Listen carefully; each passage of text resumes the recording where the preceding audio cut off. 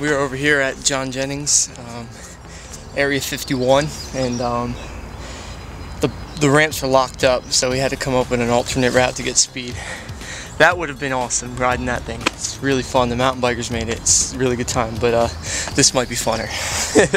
So this is like a 2013 practice course for Texas Toes Calling It Death. You have the double duck situation here, and then you come out of the duck and you immediately ride up into the pallet, thread the needle 2x6 to get speed to go into the tarp landing here, and then yeah, you proceed on, pedal as much as you can,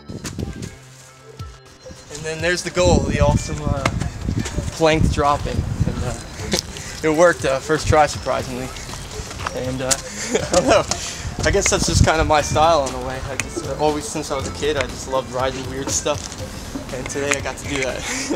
So never a bad day. We had a blast.